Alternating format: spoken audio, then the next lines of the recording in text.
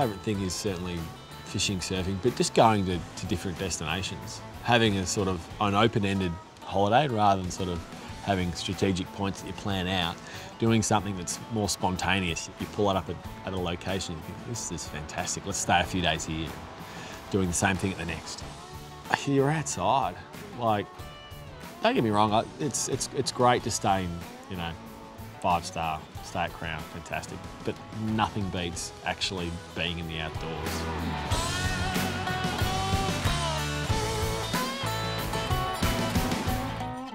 You spend your time looking at how great the outdoors are through the lens of someone else. Why don't you get out and enjoy it yourself?